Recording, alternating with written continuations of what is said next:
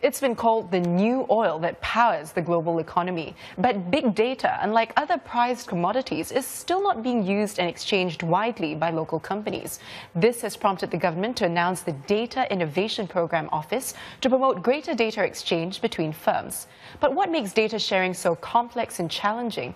Lok Kok Fai explores the issue in this week's Spotlight.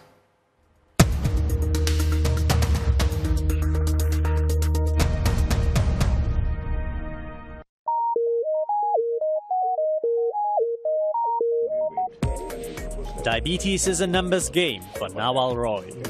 His company's product, GlycoLeap, tackles the disease using analytics. It collects information on what users eat and how much they exercise, then gives suggestions to help them make better lifestyle decisions. But the expertise was not built by his company alone.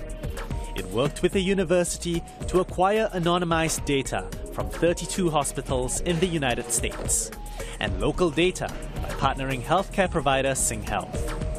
It's one of the few companies in Singapore that shares data with other parties. And Mr. Roy says such collaboration is key to building a more effective healthcare sector. It has to be at a B2B level. The government can be only an initial facilitator or setting a perspective or setting a regulation by which this behavior can happen.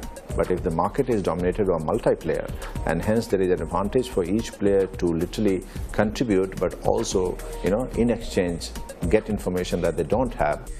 Much like how financial data can be aggregated, expressed and used in the form of indices, Mr. Roy believes that the same can be done for healthcare and other sectors, stripping data of identifying information while remaining useful for many users. But according to one analyst, many firms still hesitate to do so, out of concern over the competition and whether there are any tangible benefits in return for sharing.